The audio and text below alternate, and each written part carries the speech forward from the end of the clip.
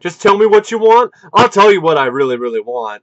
I want a movie that isn't boring, maddening, daft, and deathly dull. That's what I want. And that's definitely not what anyone gets. Or definitely not what I got from this movie. Just tell me what you want. Which, right from the beginning, is a bad sign. That's just a terrible title. It's like the movie is mad at you. The movie's like really tense and really in your face. Just tell me what you want, audience. Yeah, you definitely didn't give me what I want because you apparently weren't listening or you didn't give a shit. And I'm not the only one because this only made like $2 million in the box office. It did nothing. It was a huge bomb. And it was the kind of bomb that blows up in your face. Now, the film is directed by Sidney Lumet. It's written by J. Preston Allen, and it's also based on the book of the same name by the same author. This woman, this lady, she is solely responsible, in my opinion, for the multitude of this film's sins and the myriad of this film's problems, because all of them go right back to its story, to its screenplay.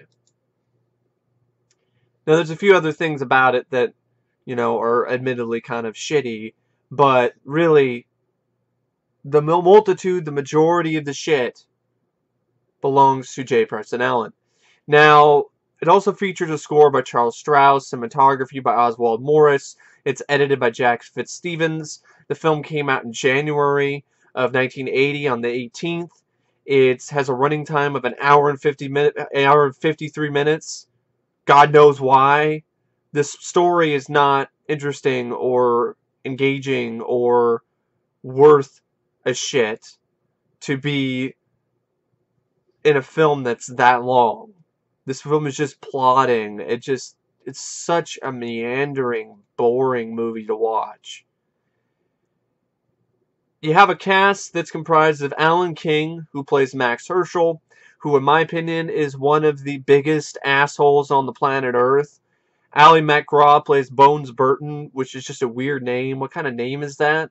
The only Bones I know of is Bones McCoy. What are you doing calling yourself Bones? And Ali MacGraw, this is her first role as a leading lady and her last. Understandably so, because she's not that great of an actress. At best, she's mediocre. At worst, she's about as charismatic as a piece of firewood. And acts about as well as one, too.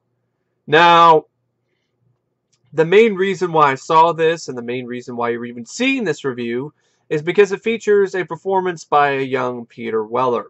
This is one of the first big roles that he got. He actually manages to be one of the best things about the film. Just like he is for any movie that he's in. In fact, this movie really made me appreciate Peter Weller as an actor, even more than I already do, because this is a film that is so forgettable, so dull, so boring. But each time that Peter Weller was on screen, I was somewhat captivated. I was interested. It was watchable because of Weller's performance. You saw that he gave a shit about his role. He gave it the best that he had. It wasn't much, but he gave it everything that he had, and it shows. It wasn't a lazy performance. He delivered his typical unique acting role, his typical unique acting performance with the same aplomb and the same style and wit and charisma that he's brought to a multitude of other film roles. And he showed you that he was a star in the making. And I bet nobody who was working on the film thought that Peter Weller was the one that was going to go on to have the bigger career over Ali MacGraw or Alan King. But that's exactly what happened. And if you watch the movie, you can see why. It's just a shame he wasn't in a better film. And it's also a shame he wasn't in it very much. He's only in it for like maybe 30 minutes, if that. He gets an also starring credit in the opening credits. But he's not in the film that much. But I have to admit, it was worth one watch just to see Peter Weller, a very young Peter Weller, and just to really, see him work his magic in a supporting role before he would go on to get bigger roles like the lead in RoboCop and films like Buckaroo Banzai and Leviathan and so on. Now, the rest of the cast consists of Keenan Wynn, Tony Roberts. Keenan Wynn plays Seymour Berger. I always thought it was Seymour Butts for a second. Tony Roberts plays Mike Berger. Myrna Loy, in her last on-screen role, plays Stella Liberty. Dina Merrill plays Connie Herschel, which I believe is the daughter of Max Herschel's character. Judy Kaye plays Baby, and Joseph Maher plays Dr. Coulson. Now, for the most part, the cast, none of them are really terrible, except for probably, I would have to say, Keenan Wynn is pretty bad in this. I don't know what accent he is using in this film. Whatever it is, it's terrible. It's just one of the worst accents I've ever heard in my life. He sounds like, acts like a fucking cartoon character. That's how bad his accent is in this film. Now, I don't know what his accent is. It's supposed to be German or whatever. Like, there's certain lines where his voice goes up. I like a wing in the hospital. It's just bad. It's a bad performance. And I know he can do better. I've seen him do better in episodes of Tales from the Dark Side, and I've seen him do better in the film The Dark, which came out like a year before this. Now, the main stars of this film are Alan King and Ali MacGraw. And that's one of the film's huge failings. These two don't have any chemistry with one another. These two aren't fun to watch on screen. These two, Alan King, he does a good job playing an insufferable prick, which is what he's asked to do, but he's not a likable prick. He's not a likable asshole. He's not the villain that you love to hate. And that's a huge issue because he dominates most of the screen time. So you're forced to endure and to sit through and to watch the exploits of this fucking raging asshole for an hour and 53 minutes. It's exhausting. It's extremely exhausting and tiring and just frustrating. Because you're just like, can somebody just fucking get rid of this guy? Can this guy get his comeuppance already? What are they waiting? What is this movie waiting for? There's one scene in the film that is one of the only other things about the movie that I didn't mind other than Peter Weller's performance, which is a scene where Ali MacGraw, in a crowd-pleasing moment, beats the shit out of Alan King's character, Herschel, Mr. Herschel, in public in a department store, hits him, wails at him with her purse, she kicks him in the balls, she throws him into a display, he runs like a bitch out the store, she chases after him, keeps hitting him, pounding on him, until he gets back into his limo and drives away, and then she ends up getting applause from the audience. I mean, including me, and not only, the audience of onlookers who were watching her this display. Now, other than that, no. There's nothing really, that's the comeuppance he gets, and then there's like another thing which I'll talk about a little bit later, which is more of the comeuppance, but he doesn't really get it because ultimately he still has his company. He's still alive, which I didn't really want him to die anyway, because that defeats the purpose. I mean, when you want somebody to get their comeuppance, you don't necessarily want them to die, especially somebody like this. I want to see him suffer. I want to see him lose his business. I want to see him put in jail for all the legal shit that he's been doing. And, I want to see him get run into the ground. That's what I want to see. That's what any sane person want to see after they've seen this fucking fat fuck of a fucking prick. That's what anyone would want to see. But that's not what you get. And that's not the only problem. So, yeah, this guy is not very charismatic. He's an asshole. He's just an asshole. He's not always an asshole that you love to hate, like Dabney Coleman's character from 9 to 5, who was a really great sleazy slimeball. And you loved watching him. And that's because Dabney Coleman is funny. He has charisma. and the screenplay was way better. You had a lot more to work with. They actually did try to make this character likable, in spite of how much of a sleazebag he is. This character, Herschel, Mr. Herschel, is just an insufferable twat. That's all he is. There's nothing likable about this guy. There's nothing, redeemable about his character. He's a misogynist. He treats his girlfriend like shit. He cheats on his wife, who is in a hospital because she has mental issues. She has been having some problems with a mental breakdown, and he's been cheating on her for 12 years. Doesn't treat his employees well. He treats them like dirt. He uses and abuses people. There's just nothing redeemable about this guy whatsoever.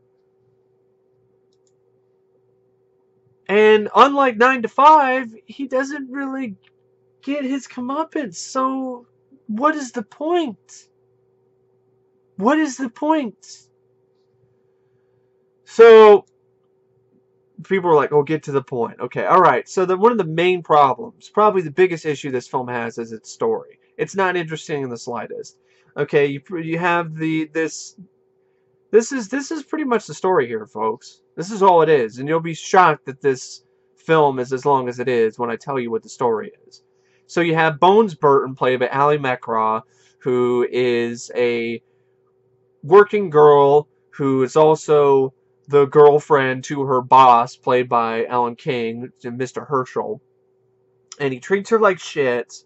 And the main thing that she wants from him is for him to sell her the rights and the company of a film studio that he's planning on buying out and then bulldozing to put in a sports stadium in its place. She wants the film studio because she wants to run a film company. She wants to run a film studio. And he refuses. And this is a character who has won like 5 Emmys. But apparently, no. And not only that, he bosses her around. He treats her like shit. And understandably so, she eventually gets sick of it. And she gets a clue. And while she's on a sort of reconnaissance, not really reconnaissance mission, but while she's trying to woo Peter Weller's character, Stephen Routledge, who is a playwright, who's written this play that's very controversial because it's from the perspective of a terrorist. She wants to get him on her show because she's having a hard time getting guests on her show for some reason, even though she's won like 5 Emmys. But she's trying to get him on her show, but he doesn't want to be on TV. So she's trying to woo him to get him on her show. And ultimately, she falls in love with him. She ends up breaking up with her boss, now her ex. She marries Peter Weller's character after the romantic 5-day getaway at Peter Weller's cabin in Vermont. And then you're thinking, okay, she's gotten a clue now, and this is where she starts standing up for herself. She beats the shit out of Max. She beats the shit out of Max in a department store.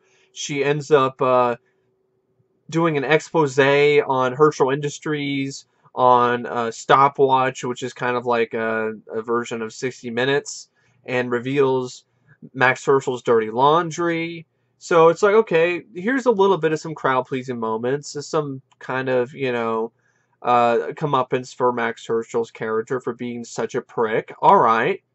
But then the movie proceeds to not only go off the rails, but it also goes flying off the rails and into a dumpster that's on fire because it goes and has these batshit crazy turns in the plot that just make no sense whatsoever.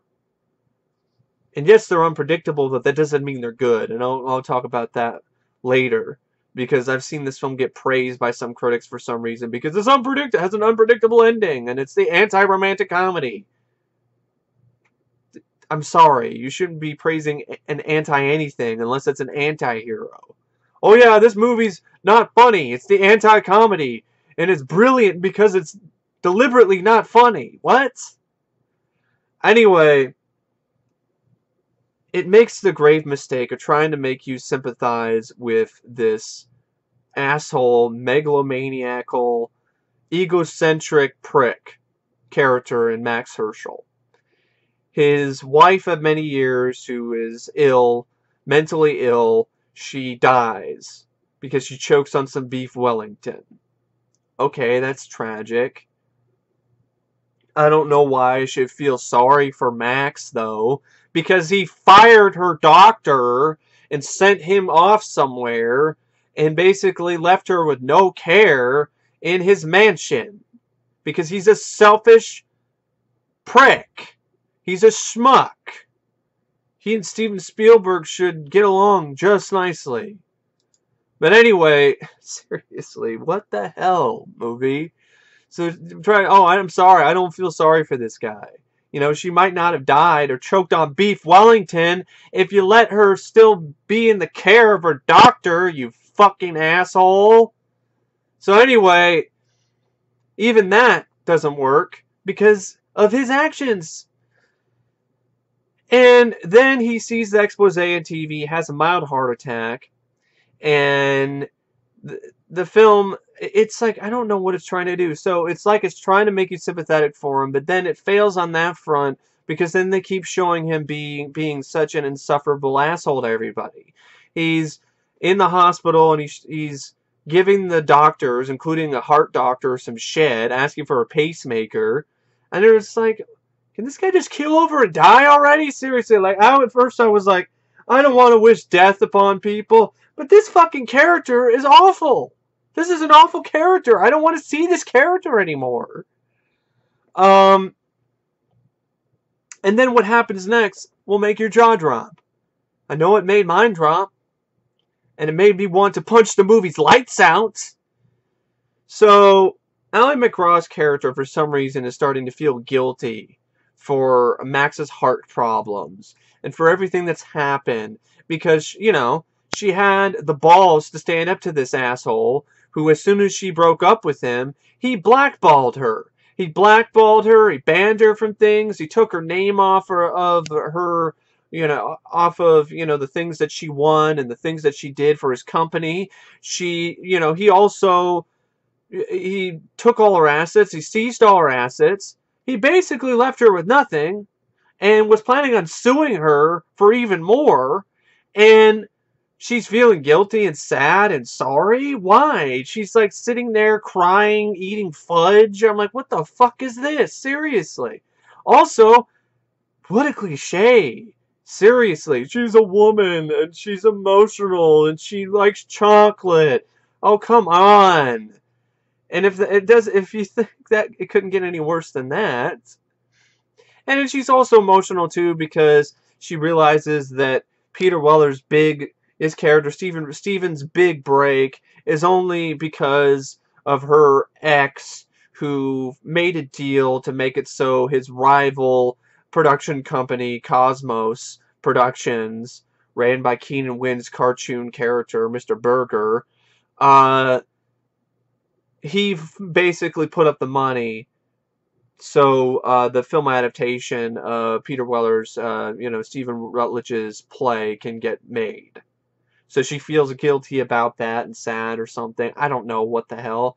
And then she gets a call on the phone from Max's daughter, who basically tricks her and lies to her by telling her that Max had a heart attack, another heart attack. You need to come to the hospital right away. She does, and for some reason, the daughter thinks that, oh, Max and Bones make a great couple. They need to get back together. I mean, I'm like, why? They don't have any chemistry. They don't like each other. They don't respect one another. What the hell? What is the point of this? And then you're thinking like, okay, all right, she's gonna hash it out with him, or she's not gonna hash it out with him. She's gonna fucking demand some shit. She's gonna be like, just tell me what you want. Like, I'll tell you what I want. I want you to leave my husband alone. I want you to drop this lawsuit you're trying to do. I want you to give me back my assets. I want you to stop fucking with me, and I want you to leave me alone. That's what I want. That's not what happens, though. in some M. Night Shyamalan ding-dong type of twist, Ali MacGraw's character says, I want you to tell me that you love me. Max says so. He says that he loves her. She returns the favor, says that she loves him after she's already asked him for some favors. And then they kiss and make up. And then Ali MacGraw narrates over the end credits, pretty much. And that's the story of how I got married. Isn't it romantic? No! There's nothing romantic about this. At all. There's what?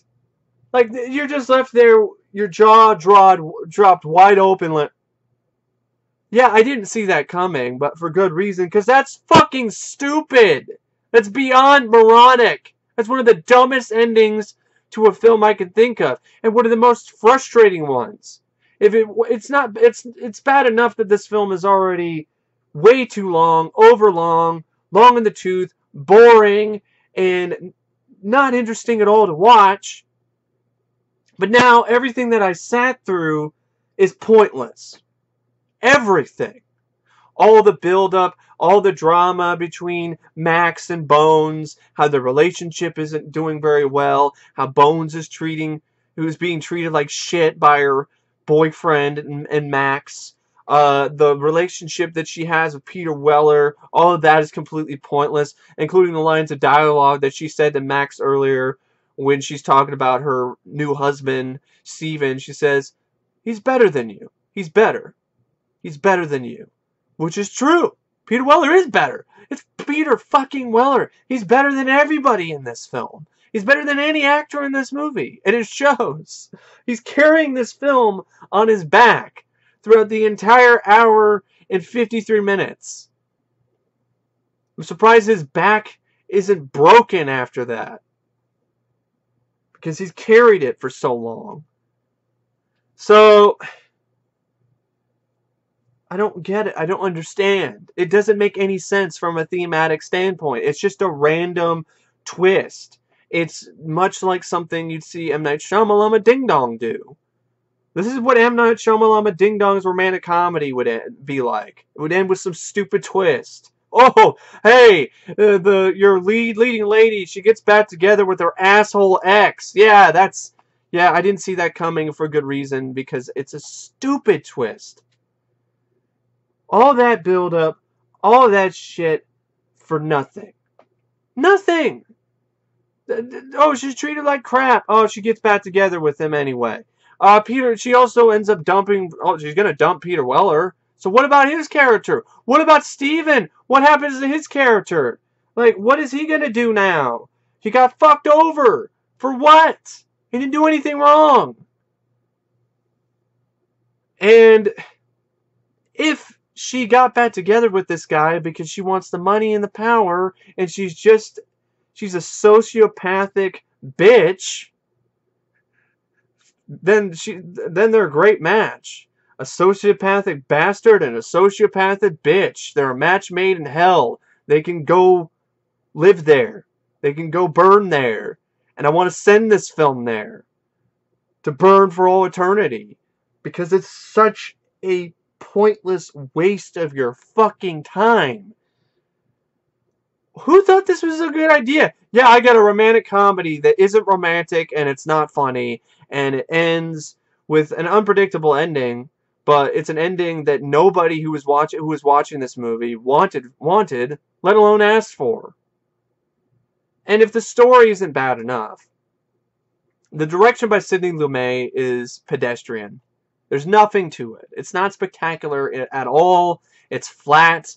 There's nothing to this direction. It's hard to believe that Sidney Lumet directed this. He's supposed to be such an amazing visionary director, and this looks like the work of some guy who directed some TV episode of some TV show on syndication like a couple times, got this movie, and then never directed again. That's how unremarkable this direction is. The score by Charles Strauss is barely even in the movie, and it's so unremarkable and so bland, you might as well be playing it in an elevator. So the music doesn't add anything, and there's only like five scenes you hear any music in. The rest of the time it's dead silence, just so you can hear this wonderful, brilliant dialogue that isn't memorable and isn't funny, and then you just got all this other stuff that just leads to a whole lot of who gives a fucking shit. And even your shit doesn't give a fucking shit if it could give a shit. And you have a movie that is not only boring, bland, dull, but frustrating and pointless. So this is definitely not a good start. And this is one of the worst, definitely one of the worst films that I've seen Peter Weller in. This is a movie that I've already forgotten about for good reason, except for the stupid twist ending, which I probably will never forget because it is unforgettably dumb. But yeah, Peter Weller did the best that he could with what little he had to work with, which it wasn't much at all. And he would go on to better and brighter things after this movie. I don't know what else to say about this film, except it was a rate out of 5 stars. 1. See, I'm already ahead of myself. I'm going to give it 1 out of 5 stars. That's for Peter Weller, and for that one scene where Ali MacGraw beats the shit out of Alan King, which is what I wanted to do ever since I saw that fucking insufferable prick on the screen. That's what anyone wants to do watching this movie.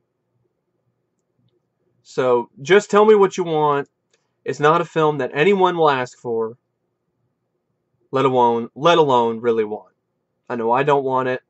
In fact, I want it out of my face. In fact, I don't want to talk about it ever again. And I do not recommend this film at all.